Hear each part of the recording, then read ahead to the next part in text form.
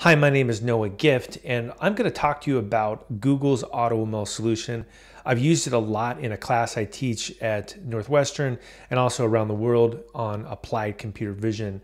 And one of the things that we do in this class is really focus on building solutions more than getting into the theory. Not that there's anything wrong with theory. There's lots of important things that are good to know about computer vision, but in terms of the application of computer vision, we're fortunate to be in an era where there are tools that are really plug and play. So for example, with Google AutoML, you can upload some images, classify those images with a click of a button. You can then go through and download that model that you didn't have to write any code for and put it onto a device. It could be an edge-based device like a TPU, for example. And I have a copy of a TPU actually right behind me. Here we go is a TPU. You can see it's called a Coral TPU. And what's great about this is that it has an edge-based processor, so it's able to do really powerful inference or prediction right on this device. So this could be something that you could put onto, let's say, a license plate reader, or you wanted to classify whether someone had a mask on or didn't have a mask on when they're walking into a store. These are the kind of technologies I think that are really important for the future. Likewise, one of the things that's kind of a surprise, if we take over something like an iPhone here, that this itself also has an edge-based processor. So many of these technology companies, Apple, Google, they're building technology that allows you to do prediction directly on the device itself. And what's great about this is that you can couple that with the pre-trained models that you can download, or that you can go through and train the model yourself, again, without writing any code. So it's a lot more like you're cooking something versus, going to the farm and, harvesting wheat, right? You're really building things from high-level ingredients or the infrastructure. And in fact, it has a similarity, this concept of, building applications or MLOps for computer vision to what we're currently doing with cloud computing. If you look at cloud computing, there's infrastructure as a service, which is core components like storage, compute. There's platform as a service, which is higher level tools. And so really the same thing's happening. These building block components are coming together and it allows you to quickly focus on the problem, right? Not that you don't later need to focus on some of the details or the theory for more complex problems, but for many problems, it's actually very straightforward. You want to classify an image, either it's a cat or it's not a cat, it's a dog, it's not a dog. And those kind of scenarios work very well for this AutoML to edge-based device solution. So that's what we're going to get into next here. And let's go ahead and get started. Okay, let's get started here with moving into AutoML with the Google Cloud Platform. I think one of the better ways to explore using AutoML is to use QuickLab. It's probably available from your university. You can get free access if you're a student, if you're an educator. Also, you could pay for it as well. You can do the same thing by using the free tier platform, but I like to use the QuickLabs because they're a really good step-by-step set of instructions. So I'm going to go here and I'm going to click on Start Lab, and it's going to ask me for some credits. I'm going to go ahead and launch this. And then what's going to happen is that it's going to launch a private instance of Google Cloud that will allow me to build out step by step what they describe in this particular lab. So this will take about a second here. And let's just scroll through here while that's provisioning and see what we're going to do. So we're going to use this AutoML Vision system, and we're going to upload images to the UI. We're then going to take a labeled data set and move that into Google Cloud Storage, and then connect it to the AutoML Vision system with a CSV label file. So there's two steps here. There's uploading the images, and then also making sure that the labels, which are essentially, is a dog or a cat or whatever classification, they're ready for us. We're going to train it, and then we'll be able to do a prediction on the trained model. So I'm going to go ahead and launch this thing. So I'm going to say Open Cloud Console, and notice that I can say Use another account. And in fact, what I'm going to do to make things a little bit simpler here is I'm going to run these things split screen. And that way we can look at both the training material and also run the lab at the same time, which I think is a good way to go when you're using Quick Labs. So I'm going to go ahead and copy this student name here. Let's go ahead and paste this in. And again, this is a sandboxed account, so you don't have to worry about charges, which is very convenient. And then if I go ahead and say next, it's going to go through and ask me to fill out a few different forms. We'll go ahead and confirm everything. And it looks like we're in. So I've been able to launch the platform here. Maybe I'll shrink this a little bit just to give us a little bit more room to kind of check out what's going on here. And I'm going to scroll down here and go to the first step. So first thing they want us to do is log in, which is what we did. And then the next thing I'm going to do is I'm going to need to enable the cloud AutoML system. So I'm going to go over into this navigation bar here and select API and services. And then from here, I'm going to enable API and services, and I'm going to look for cloud AutoML. Cloud AutoML. There we go. Looks like we've got it. And let's go ahead and search that one more time. It looks like I was able to have it for a second, and then the dialog box popped it out. Okay, there we go. Cloud AutoML, and I'm going to click on Enable. This will take about a minute or so. And then once we do that, what we can do is actually go right into the AutoML system. So I'm going to go back here and now just type in AutoML, and we can go to AutoML Vision. All right, now that I've got this thing set up here, also we're going to use the Cloud Shell for a lot of this activity. So I'm going to click on this Activate Cloud Shell. And what's great about the Cloud Shell is it's a free terminal. You can just play around, and it's a very powerful way to do things very quickly. And in my opinion, I think the terminal is one of the most effective ways to build solutions. Let's make that a little bit bigger. So let's go through here and let's double check, in fact, that we're on the right project. So we can actually go through here and just copy this command, which says, let's list the authentication. Here we go.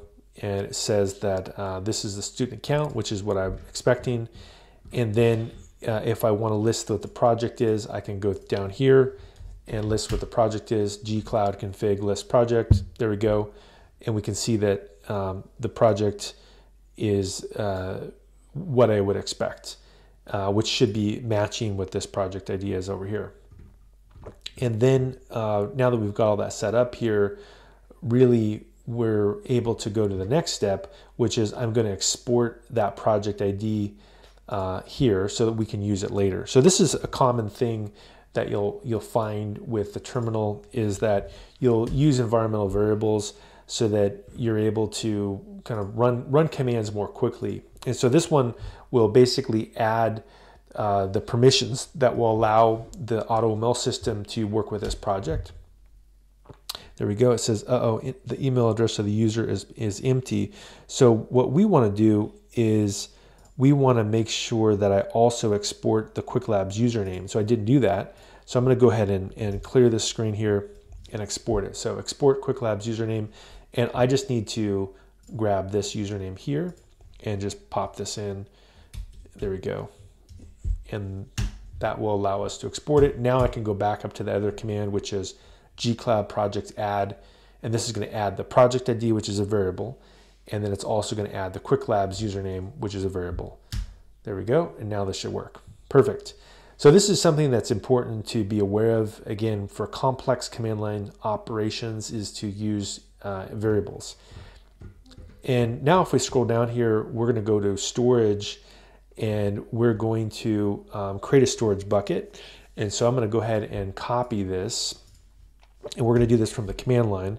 Is I'm going to say gsutil make bucket, so MB, use this project ID, and then set the standard type of storage, and then use this central zone here to create this bucket.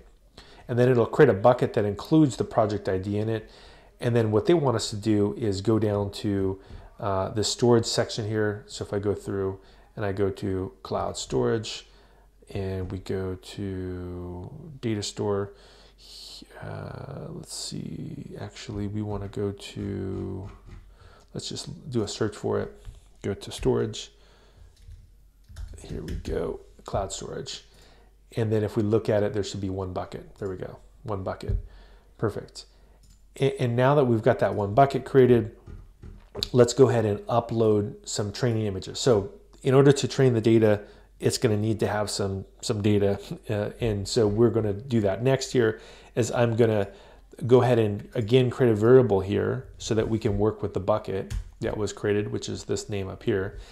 And then I'm going to use this gsutil command to copy some images that are already created there for me for this lab. And these images will include the pictures of the clouds. So we'll go through here, we'll paste this in, and this will copy those images into the bucket. And then if we look at this bucket here and we kind of refresh this, you should see, there we go, there's a bunch of images of clouds. And now if I wanted to look at each of the individual images as well, it would visualize it and I could preview it and see what it looks like. There we go, there's an image of a cloud. Okay, great. Now the next thing we're going to do is we're going to need to tell Google Cloud itself where all of those images live and point that to the Cloud AutoML system. So I'm going to go ahead and copy this command, and what it does is it says copy the data.csv file locally. And in fact, I can just look at that real quick. Let's go ahead and look at what that looks like. And you just say cat data. You can see it's just a kind of a template that says whatever my bucket is going to be, we're going to swap that out with a new path, right? Because my bucket paths have this name inside of them.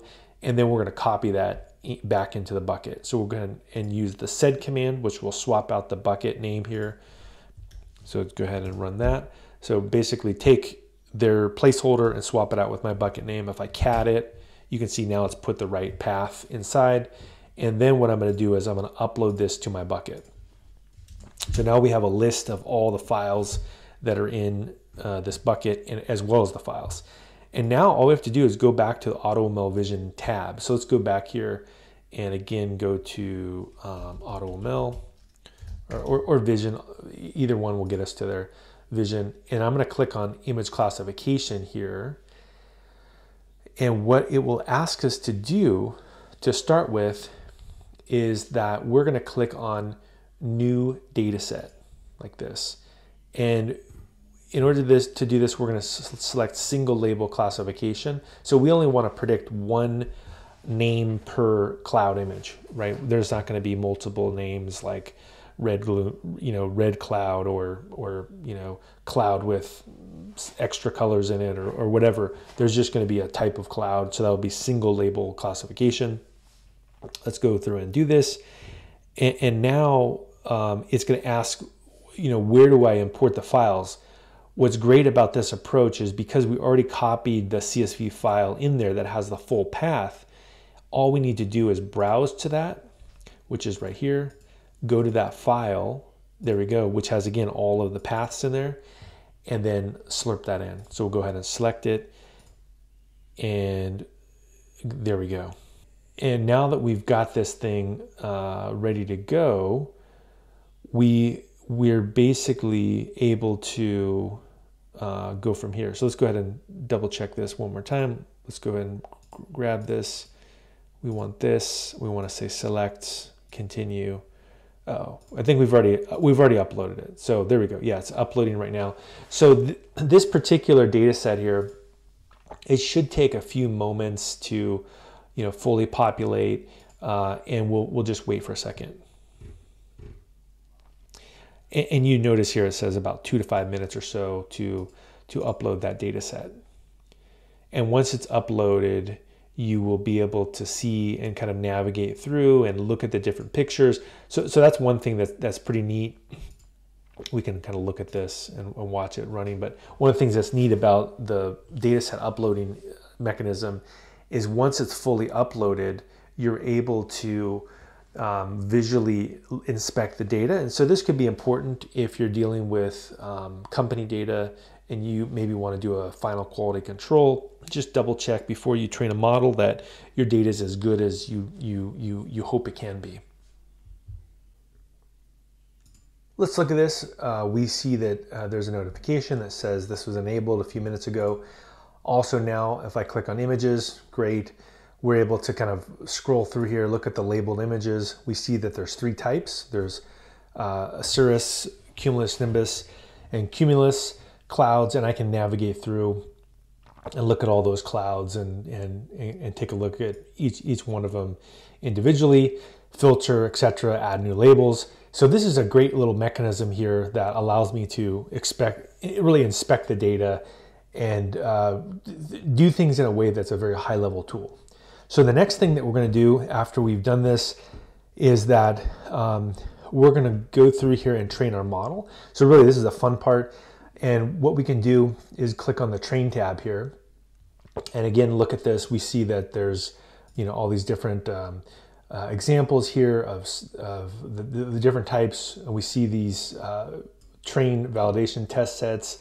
It's automatically split for us as well. So again, I don't have to do the best practices of machine learning. It does it for me. And I go ahead and click train, and notice that it'll ask me to define the model, and we can just call this cloud, cloud classification or something like this. It doesn't want an underscore or a hyphen, so I'll take that out. And this is the other part that's really powerful, is that I can actually train it to run in the cloud. And so this would be something where I could do a prediction based on an API. And this is appropriate for many scenarios. Or the other one is edge. And what's neat about doing edge-based training is that I could then later download that and put that into an iOS device, or I could put that into the TPU via the Coral device. And notice if I click on continue here, it's going to ask me to select what type of training. And this really is important in terms of the edge-based models, is do you want to have the best possible accuracy? And notice that it's showing you that on a Google Pixel 2, there would be about 1/3 of a second of latency, and maybe that's okay. Or do you want a trade-off where it's got slightly worse accuracy, the file size is a little bit smaller, but it's got maybe 1/8 of a second latency? Or do you want the fastest predictions possible with the smallest model? And notice here, very, very low latency, right? So, essentially 1/20th of a second here in terms of the ability to make a prediction or inference. So if I go ahead and say, let's pick this one, faster prediction. If I go through, notice that it says, recommend using three node hours for your data set, and it will give me the correct options here depending on what the size is. And you can tweak it and make it a little bit bigger or more or less. And notice if you are doing this guide on your own free tier, that you can look through here, and there's actually there's actually fairly good descriptions of how long you can train your model for free using their AutoML system. So we'll go ahead and click training, and now it's going to go through, and it'll take let's say like 5 or 10 minutes to train the model, and then allow us to do a prediction.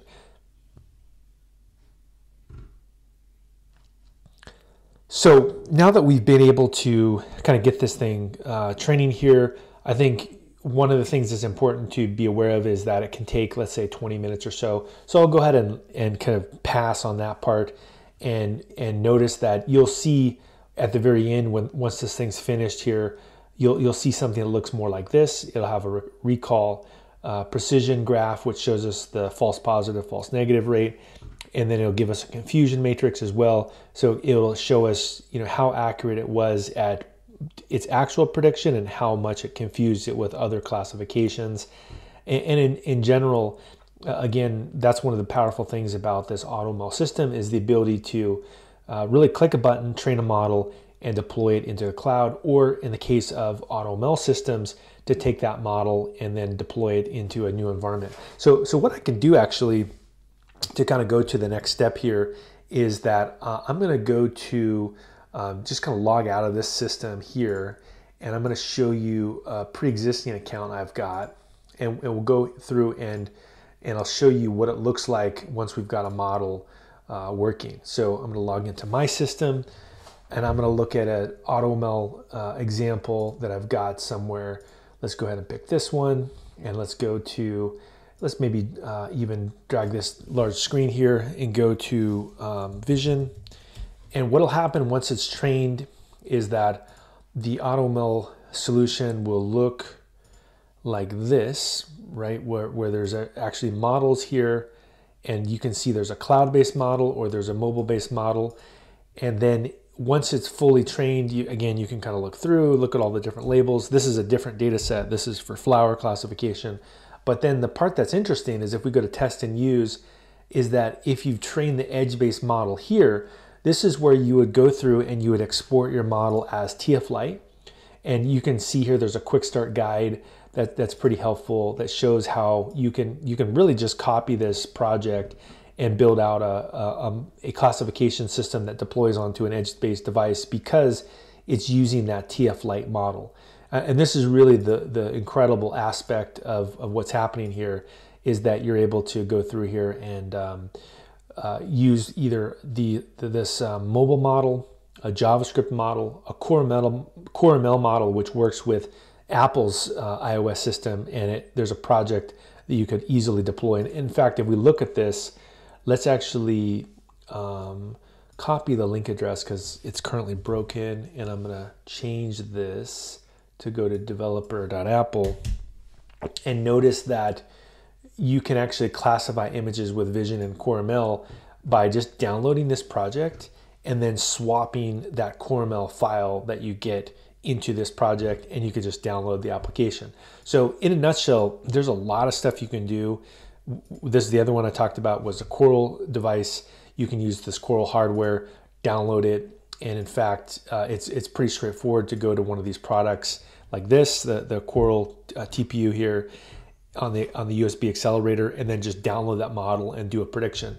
So there's a lot of ways that are really straightforward when you're talking about high-level AutoML with the Google Cloud Platform. All right, well, that's all we have for today. So I'm going to go ahead and end this lab and clean it up.